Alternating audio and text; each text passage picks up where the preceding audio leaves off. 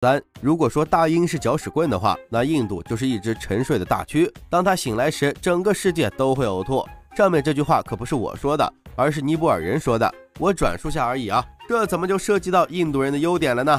听我慢慢道来。印度有一个神奇技能，到现在为止从未失手过，那就是印度加入哪个组织，哪个组织瘫痪。上合被俄罗斯要求加入印度后直接瘫痪，南亚合作组织加入印度后基本没啥声响，就连伊斯兰组织印度加入后也发挥不了应有的作用了。RCEP 万幸，幸亏中国趁着疫情没让印度加入，否则 RCEP 不会比上合好到哪里去。所以我对美国的四边组织相当的放心，只要印度稳定发挥，我保证美国会被印度人活活气死。如果印度投向我们的敌人，我们从今天开始就每天念一遍印度的好。最重要的是，印度在国际事务中辩经能力极强，导致世界上不存在比印度更能辩经的国家，哪个组织跟印度玩多变，和形同虚设没有区别。连中国这样的都带不动印度，你还指望其他国家能带得动？美国带着印度，用尼泊尔人的话说就是拉着大蛆一起跳舞。最后说一个我欣赏的印度人的优点，那就是对外国人没有超国民待遇。在国内，大家是不是经常会看到某某高校为外国留学生发福利？这些福利比中国人要好很多。印度人不会觉得你是外国人就怎么